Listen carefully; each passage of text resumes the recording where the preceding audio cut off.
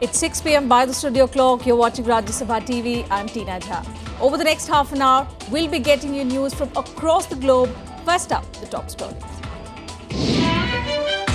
Prime Minister Narendra Modi throws a Lahore surprise, meets Pakistani Prime Minister Nawaz Sharif during a brief stopover.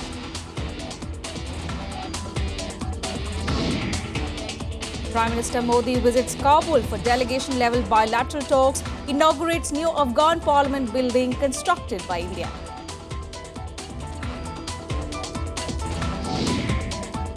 Delhi's Lieutenant Governor Najib Jung triggers new confrontation with Chief Minister Arvind Kejriwal, calls inquiry panel appointed by government to probe DDCA case invalid.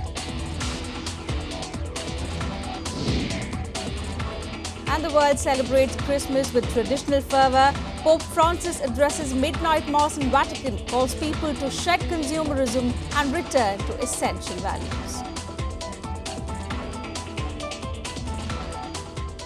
And the big news story this evening. Prime Minister Narendra Modi today sprang a Vajpayee moment by meeting Pakistani Prime Minister Nawaz Sharif in Lahore. Vajpayee was the last Indian Prime Minister to visit Pakistan in 2004. Modi's stopover, which came on Vajpayee's 91st birthday, immediately invited comparisons with the former Prime Minister's own bus ride to Lahore back in 1999. A surprise stopover by Prime Minister Narendra Modi in Lahore. Modi broke the news on Twitter. Modi ostensibly was dropped by to wish Pakistan Prime Minister Nawaz Sharif on his 66th birthday on Friday. News agencies quoted officials saying Sharif's granddaughter was getting married on Saturday and Modi was expected to convey his greetings and take part in the festivities. The brief touchdown was Prime Minister Modi's first visit to Pakistan. No Indian Prime Minister has visited Pakistan in the last 12 years. Modi's announcement of the stopover comes in the backdrop of a sustained period of strained relations between the two nations. Commending the gesture, Foreign Minister Sushma Swaraj tweeted that it was a statesman-like gesture towards a neighbour. Both Modi and Sharif met in Paris last month on the sidelines of the climate change summit. This signalled talks between the national security advisors that were secretly held in Bangkok on December 6th. Some days later, Sushma Swaraj visited Islamabad for an Afghan conference. PM Modi is expected to visit Pakistan next year for the SAARC summit. Bureau Report, Rajya Sabha TV. And former Foreign Minister Mr. Natwar Singh joins us on the phone line. Many thank you, sir, for joining us on Rajya Sabha TV. Your first reactions on this unprecedented gesture by Prime Minister Narendra Modi? I think it's a very good step. I think we should welcome it. I certainly do. It was a very imaginative thing to do. And I think it will strengthen India-Pak relations. And he must have thought about it at the last moment, unless they had spoken about it earlier. But he's there for 2 hours. And I think this is a continuation of the composite dialogue that began some weeks ago. Right. Mr. Singh, you've been a foreign minister yourself. Do you think such a high-level meet could be possible at such a short notice, considering the protocol, the machinery-level preparations that goes into such meetings? Oh, no, it can. There's no problem at all. They're doing it all the time. They're all over Europe. They're meeting each other every third day and in our flight. So in the modern age, there's no problem at all. And then, the protocol that is required will be put in place at no time. Okay, and what do you expect from this visit? What can India expect? Do you think it's changing the rules of the conventional diplomacy by Prime Minister Narendra Modi? No, as I said, he's taken a very... its symbolism is important. It sends a message of its own. I don't think anything substantial could be discussed after he's gone for somebody's marriage or something, and he's there for a short while. But the fact that this is their second meeting or third meeting within a few weeks, it's a good sign. And people have been hankering all the time, why don't we start dialogue, composite dialogue? Well, he started it. And I think the foreign minister going there is a good step. She had met the Prime Minister and other people. I think at the moment, I don't think that Mr. Modi's visit for 2 hours will make any fundamental change in our bilateral relations. But it's a good step. All right, but Mr. Singh, also, the party was not informed about this. The Ministry of External Affairs Ministry did not know much about this visit. Do you think it sends out a positive message as far as public is concerned? Because when he started off, it was, in the pre-election mode, it was something which was completely opposite to what the Prime Minister is doing now. No, listen, at least this visit, he has made it public. In diplomacy, we meet without any public glare. We meet, have confidential meetings. People don't even know about them. So at least there is nothing clandestine about it. He's gone there openly. All right, Mr. Singh, thank you very much for joining us and giving us your perspective. Meanwhile, let's also go across to our correspondent Akhilesh Suman, who's joining us from New Delhi. Akhilesh, an unprecedented move by Prime Minister Narendra Modi. But you had been following his visit to Russia first and then Afghanistan. Did you have any hint that something like this would come up, that Prime Minister would make a stopover in Pakistan?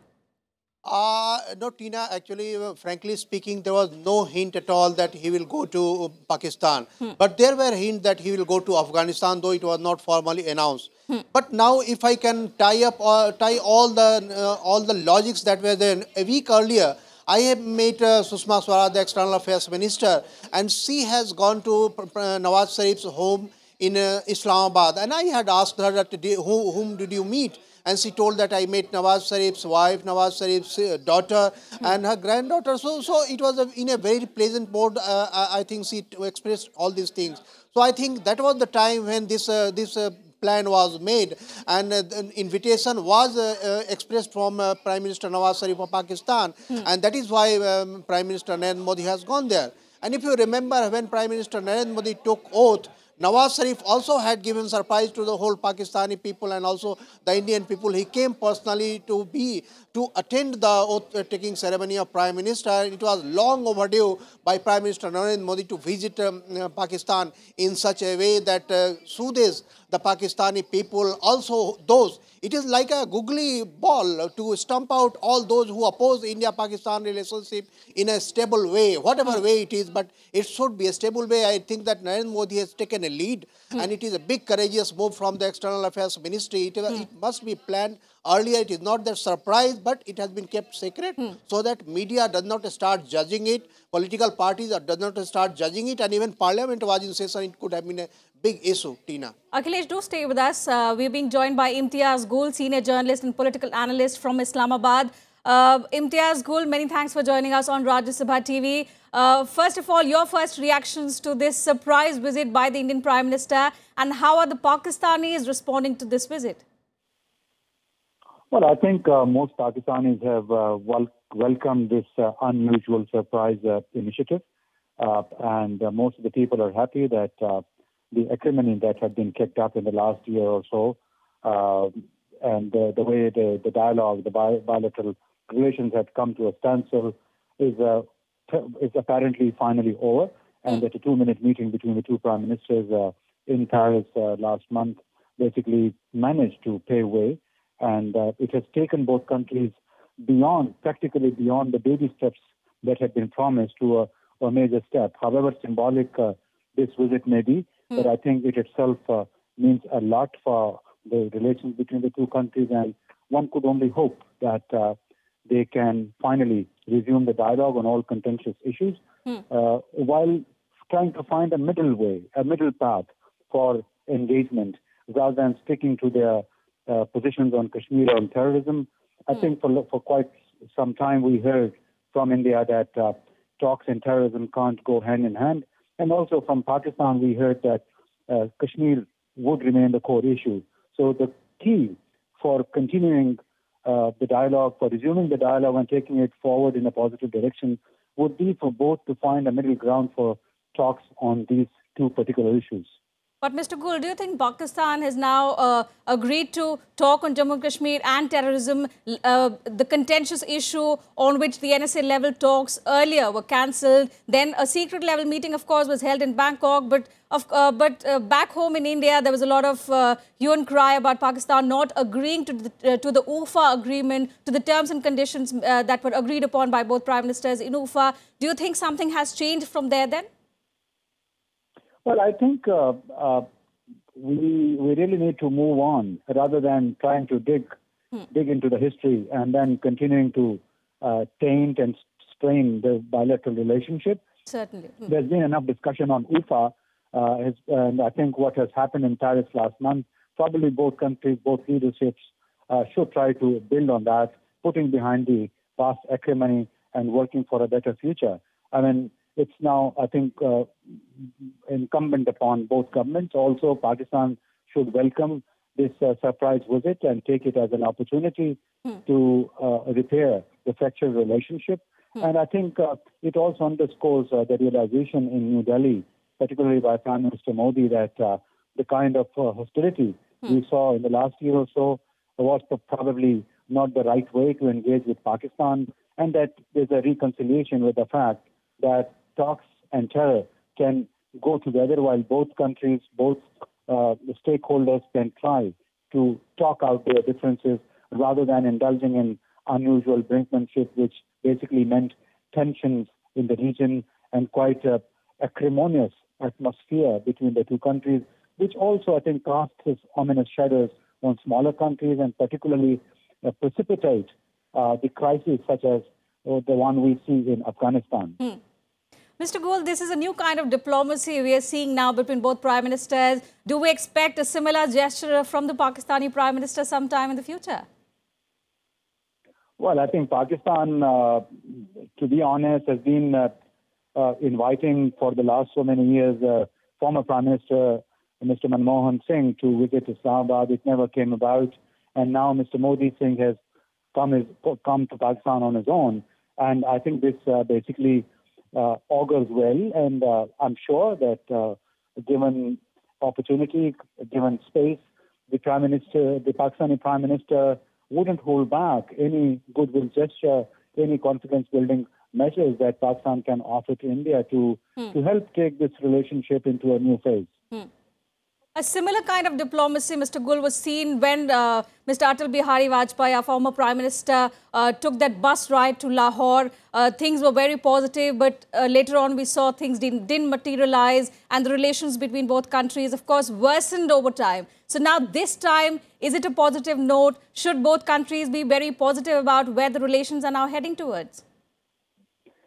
Well, you know, I'm a perennial optimist. I would hope that both countries basically bury the past acrimony, and that whatever happened in 1999, I was also part of the media that was covering Mr. Vajpayee's visit to Lahore. It was quite an unusual historic moment, then spoiled by the Kargil conflict. But those were times when there was quite a division between the civilian and military leaderships in Pakistan. But now in Pakistan, I think after a very long time, particularly in the last year or so, we have seen the unfolding of a new dynamic, a new kind of relationship between the civilian and military leadership, regardless whether it is enforced or voluntary. But we see that both are moving in tandem as far as the issue of terrorism is concerned, and one also would hope that they take into consideration the reservations by Afghanistan, by India. A number of steps have already been taken. Also, I think probably in view of the Indian reservations vis-a-vis Lashkar-e-Taiba or Jamaat-ud-Dawa, we don't see that party or its leaders anymore on Pakistani television. They've been banned, and similar small steps. And I think if the political situation inside the country allows, and if the relationship with India, the dialogue with India gets better, I'm sure we will see more such steps being taken to neutralize the constituencies of wars and to help expand the constituency of peace and dialogue between the two countries in favor of the teeming millions in both countries who are living below the poverty line. All right, Mr. Goel, many thanks for speaking to us and giving us your perspective. So Imtiaz Goel joining us from Islamabad. Meanwhile, while the government saw a new radical approach to India's relationship with Pakistan away from the media glare and political speculation, the opposition is not impressed. The Congress called the approach extremely casual, while the left leaders wondered what will come out of it. It is surprise, but some work should have gone into the planning is travel via Lahore and meeting Ms. Nawaz Sharif, and one should welcome it, and we hope this will further strengthen our efforts to resolve our vexed disputes. मुझे उम्मीद है और उम्मीद थी कि प्रधानमंत्री जिस दिन काबुल या इस्लामाबाद जाएंगे तो लौटते हुए दाऊद इब्राहिम को और हाफिज सईद को साथ लेकर आएंगे। मुझे बहुत पीड़ा हुई कि वो केक खाने के लिए इस्लामाबाद जा रहे हैं। नहीं, इसमें कोई तुक या तर्क तो दिखता नहीं है। ये वैसे कोई दिखावा करना चाहते हैं या एक बात प्रस्तुत करना चाहते हैं कि हम अपनी तरफ से कोशिश कर रहे हैं पाकिस्तान से मित्रता की। ये वही हो सकता है, एक और ड्रामा वाली बात है कि पाकिस्तान और हिंदुस्तान के संबंध कोई 10 बार मिलने से 3 बार मिलने से नहीं सुलझ सकते हैं। Questions will be raised that what has changed with the relationship with Pakistan so suddenly that a Prime Minister of India is making an unscheduled visit, especially when he is visiting another foreign country. We will wait for the government to brief the nation.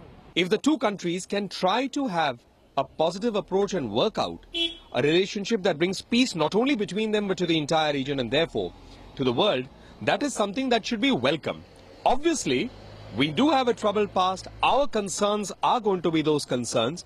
But if we do not make an attempt, something will not change. Let's go back across to our correspondent Akhilesh, who's joining us from the newsroom. Akhilesh, so the manner, the secretive way in which this meeting was held, the Prime Minister suddenly announcing his stopover in Lahore, can we say that, the diplomacy of stealth is now the way ahead for India? Actually, if you see the whole path, Prime Minister is coming from Moscow, he landed in Kabul, and he again came to Lahore, and he will come to Delhi. So I think this is the way on which the whole of the Russian, Chinese, Indians are working for last 1 year. And by next year, Shanghai Cooperation Organization meeting will be held in India, and both India and Pakistan are going to be the permanent member, full member of SCO. So I think Prime Minister is thinking about the connectivity for a long time between Russia, Central Asian countries, and Pakistan and India, and also Iran. So I think it is a very good move, and even the opposition is telling, you have heard D. Raja's statement, while it must have been prepared for some time, because he is also welcoming, even when he is telling that there was no announcement, but he is welcoming. So I think it is a mix of one who is in opposition, he is telling in some other words, but who is not in opposition and who is also in opposition, also welcoming in some way or other. So I think it is a way that it is a surprise move, but it is a welcome move by many of the diplomats are telling, many of the experts are telling, and even the political class feeling a bit soother, and journalists are also feeling very pleasant that something has come out, and some story, even when we are taken by surprise, but some story is coming in a certain way. Certainly, Akhilesh. Thank you so much for giving us your inputs. So the Prime Minister there springing up a surprise on Christmas Day. With that, we head into a very short break. Much more news lined up for you on the other side.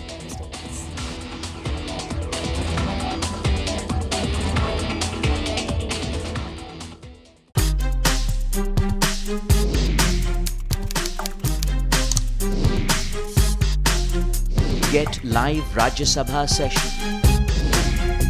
News, views, reports and analysis you can trust on social media. Subscribe, follow, like Rajya Sabha Television.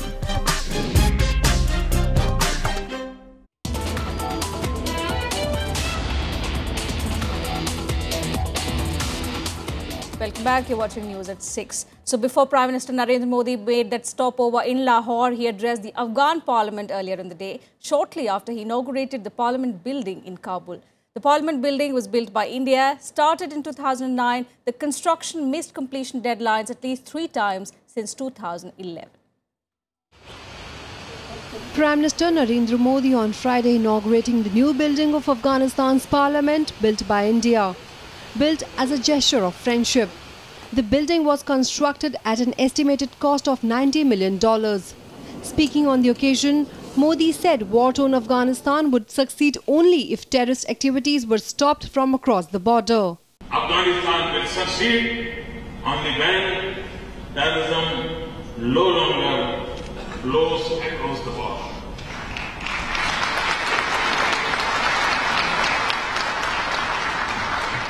When nurseries and centuries of terrorism are shut and their patterns are no longer in business.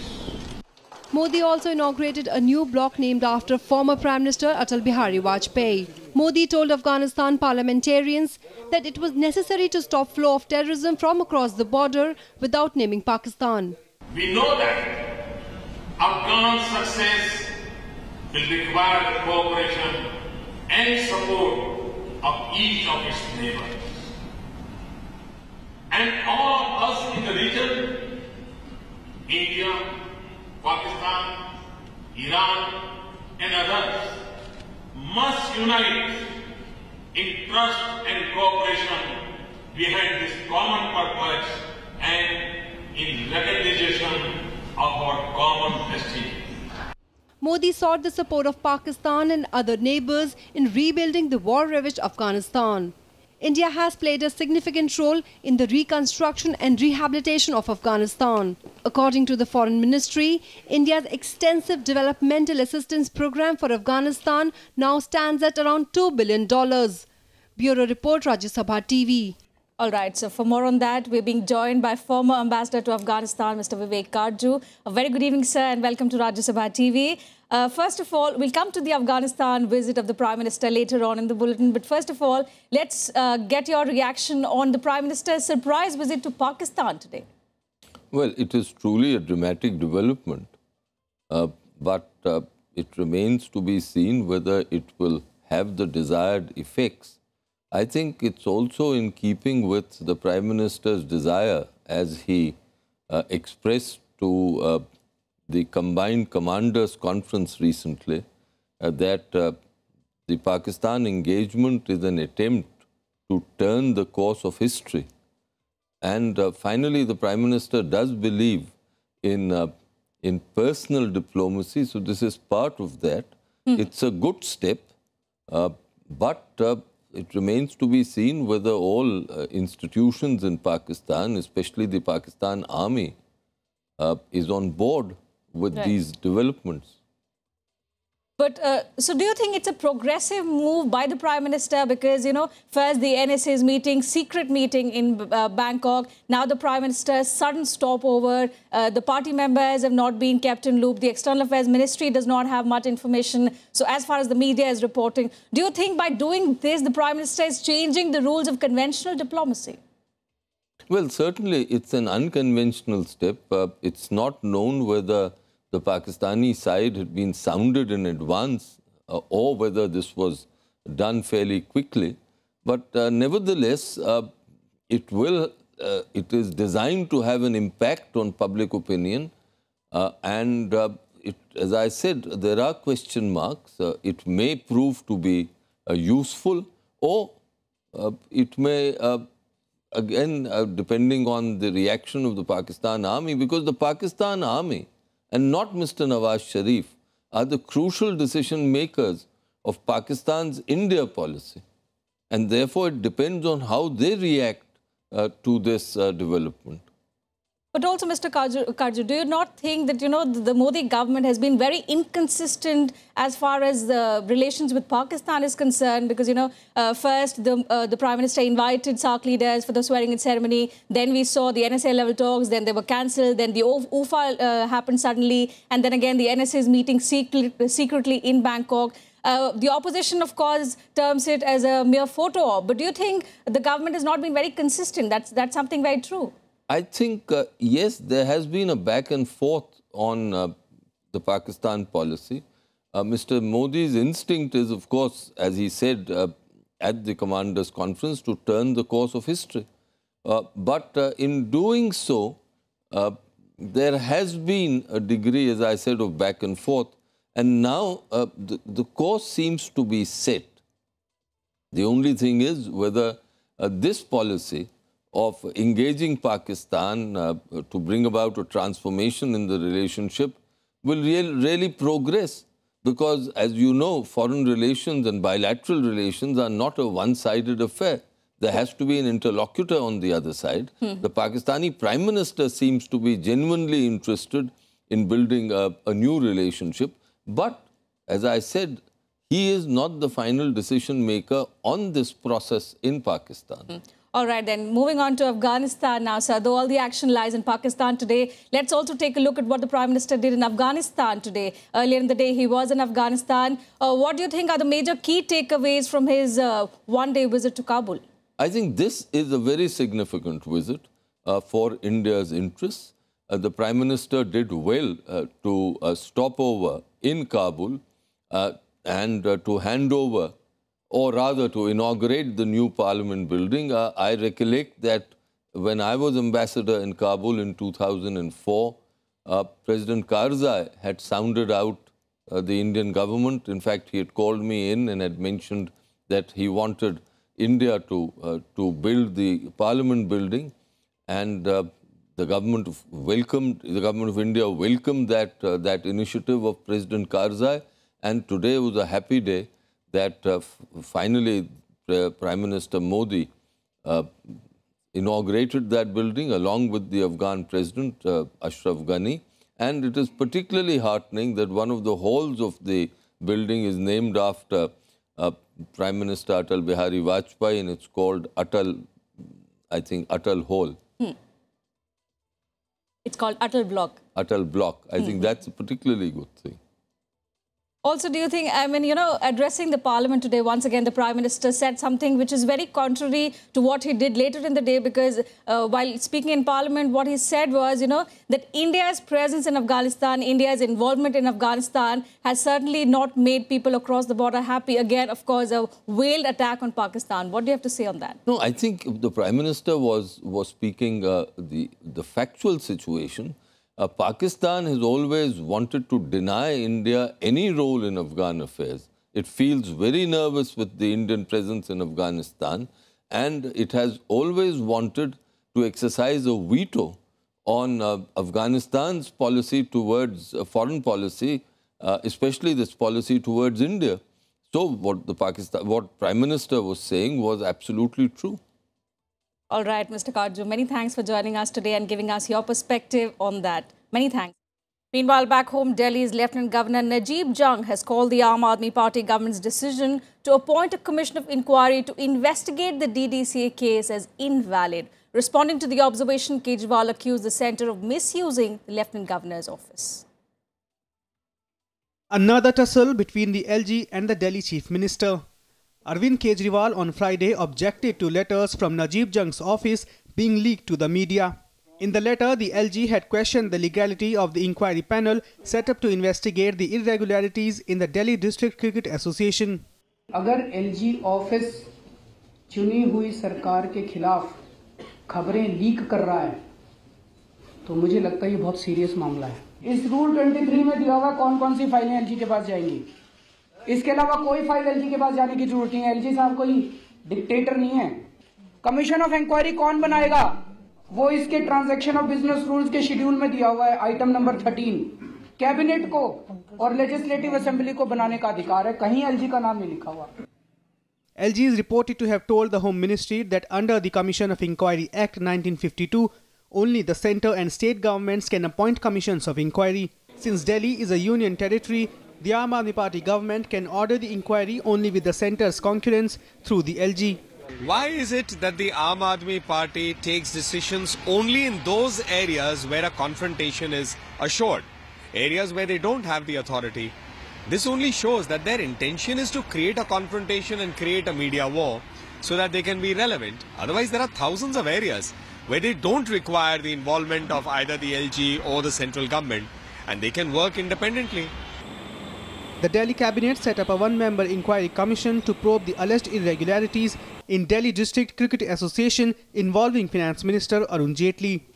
Jaitley has filed a case of defamation against Kejriwal and other Aam Aadmi Party leaders for linking him with the alleged corruption in the cricket body. Bureau Report, Rajya Sabha TV. That's it from us in this news bulletin. Before we end, a look at Christmas festivities from around the world. Picture this as we take your leave, wishing you all a Merry Christmas.